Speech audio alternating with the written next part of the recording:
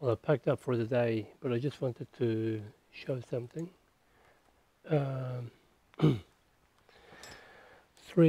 line resistance have gone up after removing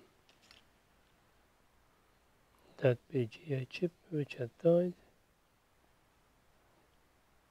That one there. So now if we check the 3.3 volts,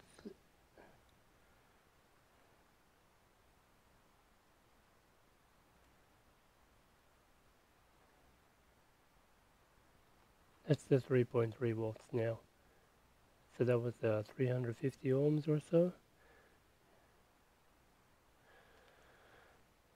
And you can verify that by also, remember the diode position.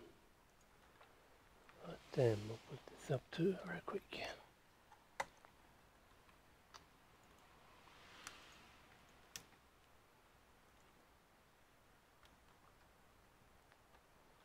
Is it working? Nope. Deactivate, activate. Here we go. The diode, this guy here, is where the 3.3 will come to ground. Yeah, oh shit.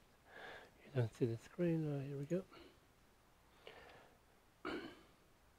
Here we go to ground. 1, 2, 3.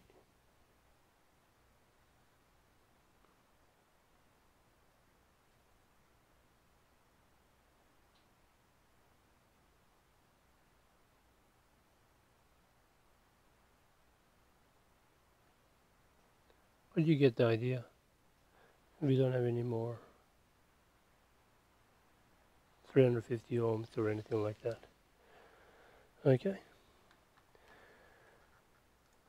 That chip definitely did some damage. Anyway, see you in the next one. Thanks for watching. Please subscribe to support this channel.